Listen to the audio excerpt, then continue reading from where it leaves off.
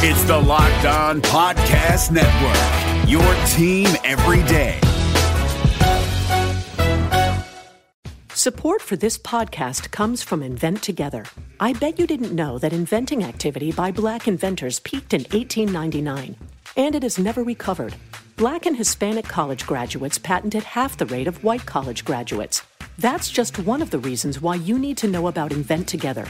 When our patent system gets more diverse, our nation will get stronger and more successful. Find out how you can help diverse inventors and unleash economic opportunity at inventtogether.org.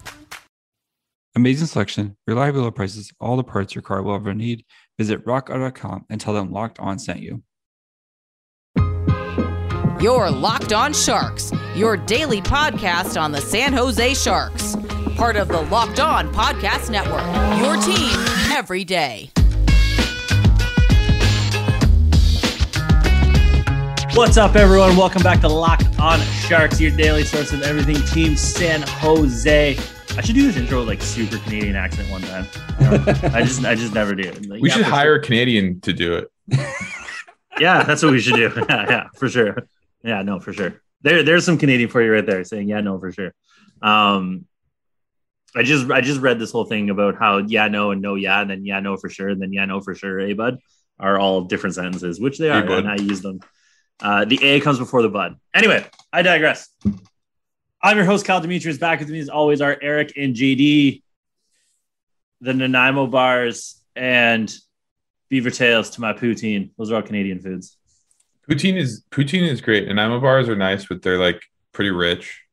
Yeah. And beaver tails I've never had. What the fuck's a beaver tail? Like actual beaver tail? Any of those items. No, so you can't actually eat a beaver tail. So it's fried dough. It's like long. It looks like it's shaped like a beaver tail. Yeah. You drop it in and it gets fried, and then you put toppings on it, which is like. What kind of toppings do you put on it? The classic one is cinnamon sugar, which is good. And then, but people go really wild. So caramel, you can get Reese's peanut butter cups, peanut butter, Nutella. You can get whatever. I mean, I've had like a fried dough thing with toppings. So even though it's not technically a beaver tail, I've had a beaver tail. I would say poutine is my favorite of all of those three. Oh yeah, poutine is elite. Like McDonald's here makes poutine. Oh, that sounds. You know what I found? It's horrifically bad, but like perfect. Yeah, but like it's exactly sort of how you're imagining McDonald's making a poutine. Yeah. Oh god, I found they use cheese curds, so like credit to them. Yeah, as long as they have actual cheese curds. I found a Montreal like deli in town, and the dude who runs the place is a huge Habs fan. And when it's non-COVID times, maybe they're open up again. I'm gonna go down there for the next game. He always has a Habs game on and always has hockey going on down there. And I bought poutine and some other deli meat from them. Some smoke. JD, you famously have never left the country, which blew my mind. Mm-hmm. Have you ever had an actual poutine? Negative, ghostwriter. Really? Oh man. Gotta get you drunk. Got to get the perfect drunkenness where you're just like, I want to eat hot, fresh poutine. We'll start you with just your classic cheese, gravy, curds. And then we can branch off to something weird. He's got to only drink Molson's and the Bat Blue. The Bat Blue and Molson, and then give him poutine. Labatt Blue. Do I get a denim jacket while I do this? Nothing but, are there any good Canadian beers? The craft brewery scene in Vancouver and Toronto is like pretty bumping. Yeah. All right, we'll get him some fine. But like the major guys, we could go, if you wanted a Canadian major guy, we could do Alexander Keith's, just from Nova Scotia. We could do Laker, Maker a Laker. It's $1 a beer. I like that. Made with real lake water. Yeah. But then you got like your Molsons and your Labatt's, Coors American, and then there's like local stuff like Moosehead would be a Canadian thing. Sleeman. Sounds like semen. Yeah, it does. It's from Guelph. Sleeman Clear is like 3.8%. You can just drink 1,000 of them in a night. It's a great little hack if you ever want that. But we're not talking about this today. We're delaying because I don't know. I feel like we're all tired of the discourse around Erik Karlsson. But today we're doing another big question. And the question today is, can Erik Karlsson be elite for San Jose again? Now, already people have turned off the episode. I don't care. Karlsson has been elite in San Jose multiple times. Yes. Can he sustain Eric, it? don't you close your mouth. You look like a trout. He has a Pete DeBoer look on his face right now. Erik Karlsson was elite after the slow start in his first year, 18-19. Yep. He was elite for like 2 months when he had like the Sharks won 15 or they went 15-1-3 or whatever, and he had 25 points in 20 games or whatever. Yeah, and he had like 14 points in a row and stuff before he got hurt. He was clearly elite. Yes. I dare say he was elite despite his groin injury in the playoffs. He was still a point per game basically. Yep. And doing stuff before his groin really shredded. And there was moments where there was stretches this year where there was 4 or 5 games in a row where he was an elite defenseman. Did it last very long? No, but he was still showed it. Especially after he came back from that. He missed those 4 games this season and he came back and he was a different player for a while. But the Sharks aren't paying $11.5 million for a guy to be. No, they should pay him $4.75 million. Yeah, they should pay him the Kevin LeBanc contract. But no, I'm enjoying how Eric's just smiling and gritting his teeth right now until we're done talking. But Kyle, if we don't shut up, he can never talk. So we'll just keep going back and forth. But no, I think filibuster. It's the American way. Yeah, the filibustering, the Erik Karlsson Discord. You're paying him $11.5 million, and you want to see someone be elite or for more than like 4 games in a row, and then like kind of have like a yeah, for sure. Yeah. So I think also I forgot in the 1920 season that he completely played a season here. Yeah, I don't remember much of that season because the pandemic really just wiped out my memory. Yeah, he busted his thumb at the end, but I feel like he was really coming on at the end. Yeah, I mean, Karlsson is a notoriously slow starter. We've seen that now the past 3 seasons since he's been with the Sharks, where he kind of has a slow start, and then after about 10, 15 games, he really starts to kind of heat up. But the main thing is, can we see – I don't think we're going to see vintage Norris Karlsson, but can we see like 90% of that for a full season? Probably not. Is that still elite? No. Well, yeah. Maybe. Yeah. Can he easily be the best defenseman on the Sharks? Let's see. Yeah. I think, I guess if we're going to get technical here. It was now like, no. So like when you're measuring a population of players or people or things or whatever, like elite is effectively like better than like 2 standard deviations or more better than average. And so you're like very clearly a cut above the vast majority of the population. And that is like in terms of evolving hockey's goals above replacement, that is where Karlsson was hovering from 2011-12 to 2018 through 2018-19. As Kyle mentioned, he had a great first season in San Jose. But since then it's been a straight downward shot from there, unfortunately. And so like even if he got back to 90% of what he was, that's not going to hit that sort of 2 standard deviation. So like very, very it'll be close. It might be close, but it won't be sort of hovering, straddling it like he was during his prime, I guess. BetOnline is the fastest and easiest way to bet on all your sports action. Baseball's in full swing. You can track all the action at BetOnline.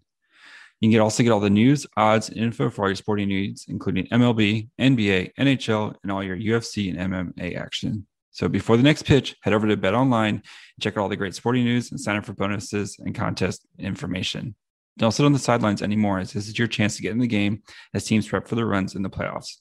So head over to the website or use your mobile device today to sign up and receive a 50% welcome bonus on your first deposit when you use the promo code LOCKEDON. Again, that's locked on to get 50% welcome bonus.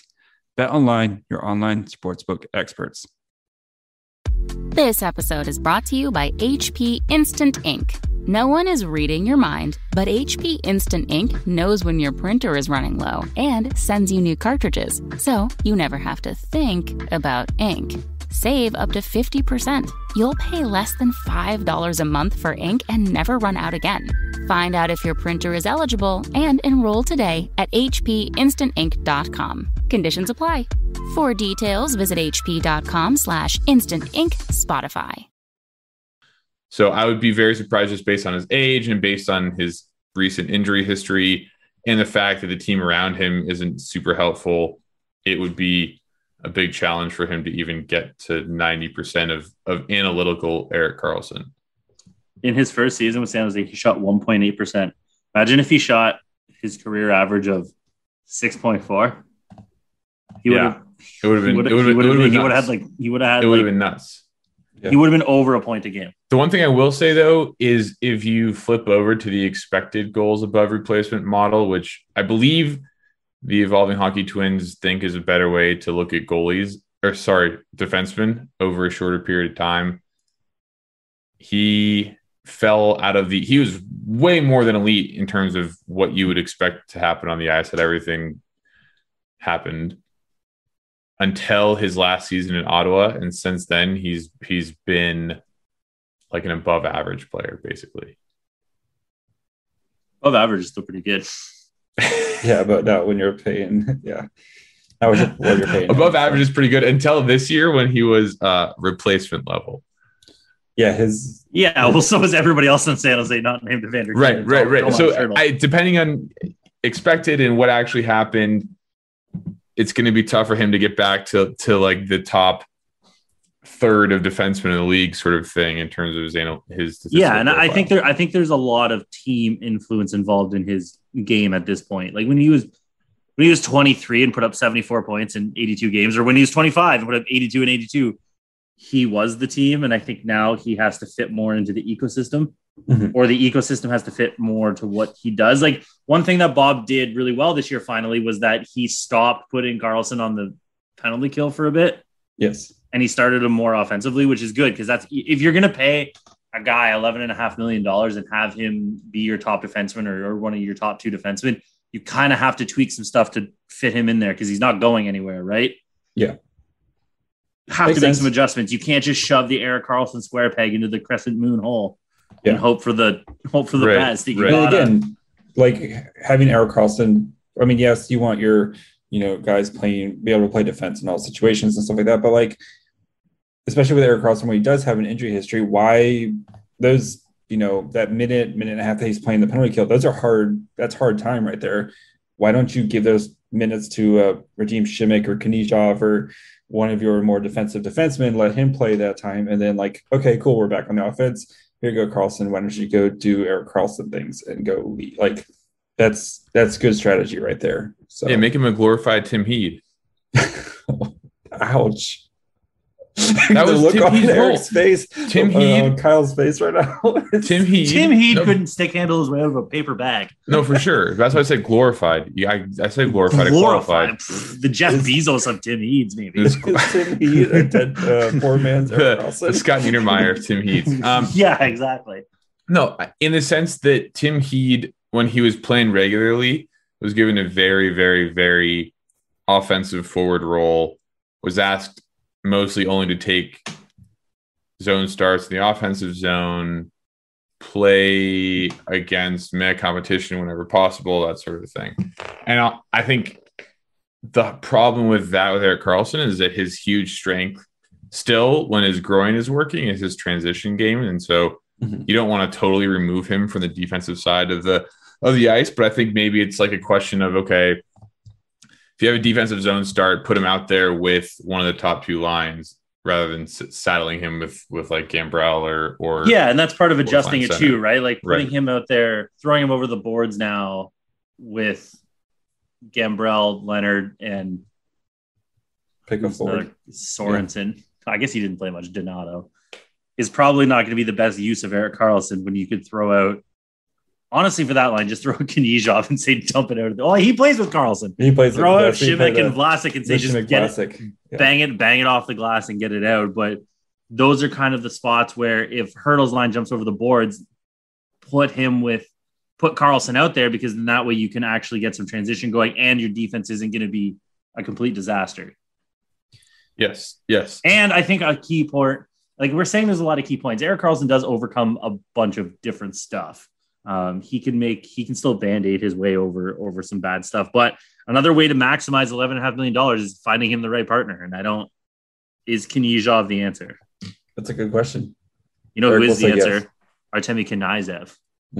Ooh, I kind of like that. I kind of like that, but I feel like coaches all the don't puck handling. Yeah, I feel like coaches don't put nothing else. Just like you can go one direction.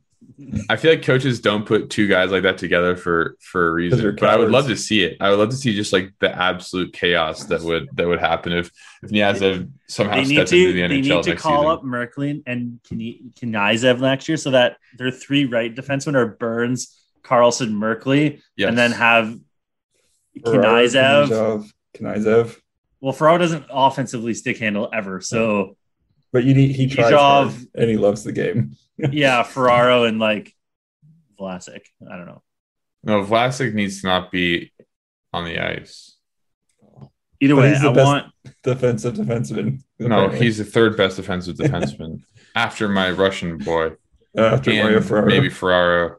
But if they have Ferraro, if they have Merkley, Burns, and Karlsson all on the team at once, then that'd be so sick. Kniazev has to go with the stick handling defenseman. Yes.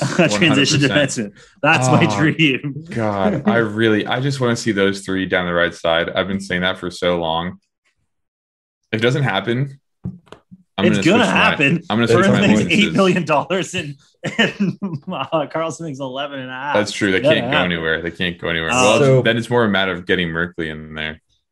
All right. So we don't think Erik Karlsson can ever reach peak. Well, it depends. Yeah, Erik Karlsson. But are we talking for like longer than 4 games at a time? Yeah. I hope so. Yes, preferably longer than 4 games at a time. I think sure. He might be there for stretches, but he's just going to be much more volatile than he ever has been, probably. So what do you think is a realistic, like, Erik Karlsson needs to be this for the Sharks to kind of get top pair D-man? Yeah, but like, what does that look like for him? Like, is he close to like 60 points a season? Where maybe I don't think we're going to get 60. I don't know what points mean. Those are when you score. But like, I'm assuming if Karlsson plays 90% of the games, because he's probably going to miss a game here or two with maintenance with the groin or whatever. But like, that's probably just going to be part of Erik Karlsson the rest of his career, where he's not going to be like Brett Burns, where it's just like 82 games, pencil him in, he's not going to miss time. But like, if he's playing 90% of the games, what do we getting to have a better defensive impact? Well, I don't really care about that. He's an offensive guy. During his first 2 seasons, he was positive, or at least sort of replacement level ish there. And last year, he was horrendous. I wanted to get back. I mean, like, if he's like average, if he's average at defense, it's fine. Sorry, yeah, that's I wanted to get back there because his first 2 seasons, he was at least there, if not better. That last year, in his first season, he was a 0.85 points per game player. Yeah, which was insane. And his first 2 seasons, his defense was solid. And last year, it just totally. But even then, in his second season, San Jose, he went down to 0.71. Like, if he's average defensively and is like 0.7 or above, that's probably top pair in the NHL. Have you ever noticed how there's way more cars? Ferraris, Lamborghinis, Porsches, Hondas, and there's different models: Enzos, Countachs, F-types, Accords. Well, it's impossible to stock all the parts you need for all those different kinds of cars, especially at a chain front. So why endure often pointless or seemingly intimidating questioning like, is your Ferrari broken? Nobody wants that. Instead, you can go to your computer and access rockauto.com at home and in your pocket. A big reason to repair and maintain your car is to save money that you can then use for other important things like rent, food, playing golf, whatever you want to choose to spend it on. But why not save 30, 50, 100% more for the exact same auto part on rockauto.com? RockAuto.com is a family business serving auto part customers online for 20 years. That's a good reason to go to them. They're trustworthy. Go to rockauto.com to shop for auto and body parts from hundreds of manufacturers. They have everything from engine control modules, I don't know what that is, and brake parts, I know what that is. So you have everything covered when your Ferrari breaks down. Best of all, prices at rockauto.com are always reliably low, and the same for professionals and do-it-yourselfers. Why spend up to twice as much for the same parts? Go to rockauto.com right now and see all the parts available for your car or Ferrari. Write Locked On in their How Did You Hear About Us box so they know we sent you. Amazing selection, reliably low prices, all the parts your car will ever need. rockauto.com. This episode is brought to you by the NBA. Witness mind-bending competition on the biggest stage between the best players in the world, a place where legends are made. It's impossible jumps that seem to freeze in midair and spectacular steals that you didn't see coming. It's that one play that lasts seconds that you will talk about for the rest of your life. And let's face it, it's the unpredictability of it all, never knowing when the next big moment will happen. Huge wins and crushed dreams. It's the drama of it all. You just can't make this stuff up. That's the NBA. That's game. The NBA playoffs are happening right now. Don't miss all the action. Okay. Yeah, by point per game, sure, yes, yeah. Well, yeah. I mean, like, Cale Makar is not bad because he had a point per game this season. He's okay. I mean, he's not. So, yeah. But if he can actually be average at defense, I think his offense will probably just still be there because he's still good at doing offense, especially if San Jose kind of structures a little bit of stuff around and gets him off the penalty kill and don't ever put Brent Burns and Erik Karlsson on the power play again. We're done with that. We've established split them up and give them each their own power play. I don't know. I understand the logic behind it. Like they're two. If you have 6 guys on the ice at the end of the game, sure, go nuts. Do whatever you want. Yeah, but we have a big enough sample size, I feel like, where we've seen those two guys and it just doesn't work with the power play together, where you feel like kind of Brent Burns, like his power play is, like it's kind of a different style, and Erik Karlsson's is like a different, like Erik Karlsson's going to kind of do some more crazy stuff and find a guy, where I feel like with Brent Burns' power play, it's more like kind of they work within the structure and type of thing. And that's fine if those works to their strengths, but like having them on the ice together, it just doesn't gel very well. No, it doesn't gel very well. There's a place that used to have power play squads, easy to look up to see who did well with whom, and I can't find it. So powerplay.net.com. I can't refute or confirm your. Also, I did the quick math. So if we looked at if Erik Karlsson plays 90, I'm not here for quick math. I only want 90% of the games. So we'll say 74 games, and puts up a 7 points a game or whatever. That he puts up 7 points a game. The man is 0.7 points a game. We're winning everything. That puts him at 51 points for the season. So on like a 74 games. So if he misses like 10 or 8 games a season. I don't even know what that means. I would have put him he would have been the 7th highest scoring defenseman in 2019-20 during the full season, or during the 70-game season. I would take that. Yeah. So, and it was nice to see his shooting percentage go up too, like where he started with the Sharks at under 2% last year, or 1920 was up to 5, and this year he was up to 7.3. So, and led the defenseman, had more goals than Brent Burns famously. So, what's interesting though? With Erik Karlsson at 5-on-4 last season, with Brent Burns was the second best expected goals for like teammate combo of all of Erik Karlsson's major 5-on-4 teammate combos. So you're saying when they're on the ice together, they did well relative to other combos of teammates of Erik Karlsson. Well, but also like it also helps because if you look at it, the Burns Karlsson also went out there with Hertl, Couture, Kane, whereas when they broke them apart, Karlsson was now with John Leonard, Timo Meier, Kevin LeBanc, and Mario. Actually, I feel like Karlsson got the first shift. Karlsson would usually get the first shift, and then like Burns would get like all the children. So they switched. Like, yeah, sometimes they would play all 2 minutes of one power play. So it just I'm trying to widen this little toggly thing here. Let me see. It makes sense to spread them apart because at least now you're having a power play quarterback on each power play. When you widen up for love of God, Marc-Edouard Vlasic and Mario Ferraro are not it on the power play. No.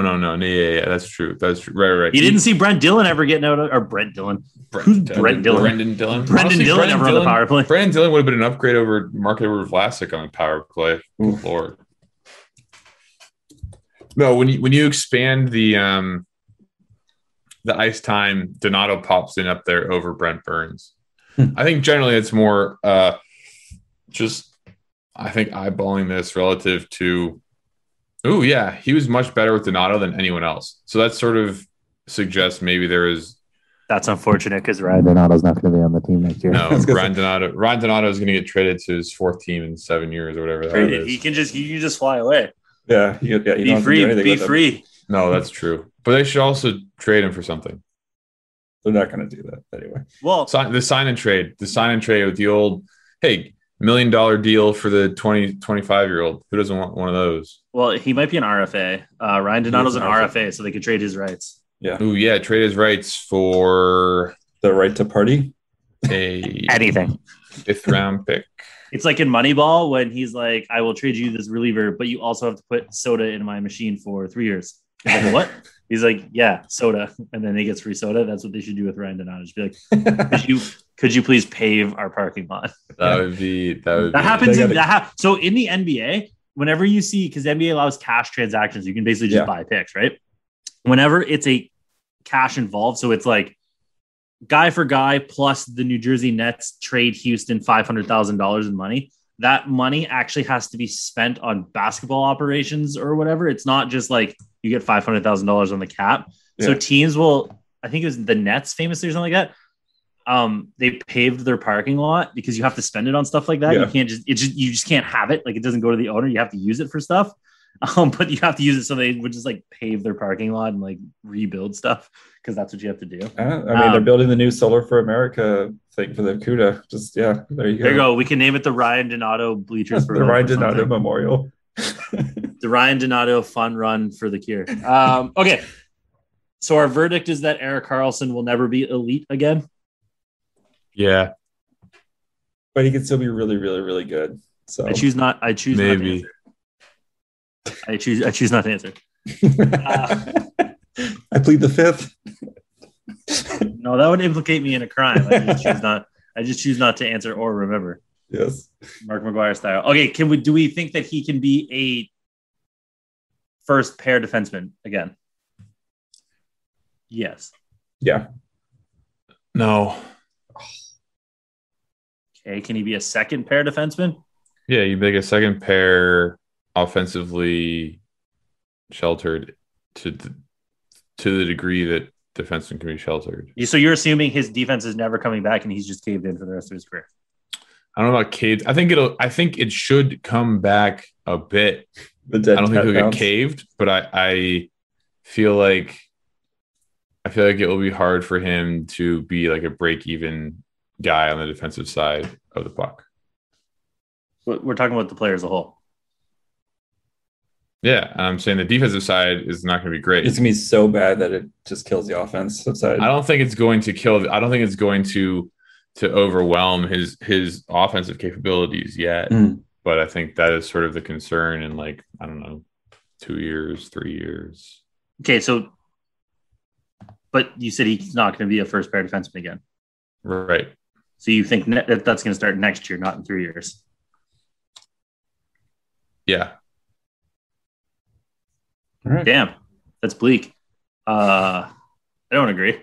That means that you think Erik Karlsson hit the cliff. There's no coming back because that's what it is, basically. It sure looks that way. All right. Well, if you would like to tweet at Locked On Sharks on Twitter, you can email us at gmail.com. You can get us at Facebook or Instagram, Locked On Sharks.